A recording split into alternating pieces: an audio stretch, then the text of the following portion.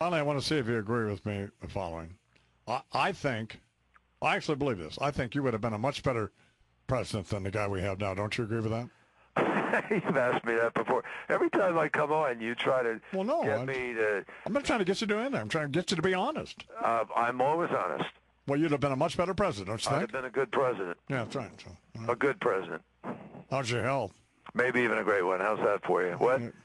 How's your health? Thank you for asking. I'm doing terrific. Touch wood. I'm blessed, and it's now going on 8 years, and I'm very, very lucky. I've lost some friends in the intervening time who weren't as lucky, so I feel good about it. And how are you doing? I'm fine, Senator. Thank you very much. I'd like to hear that.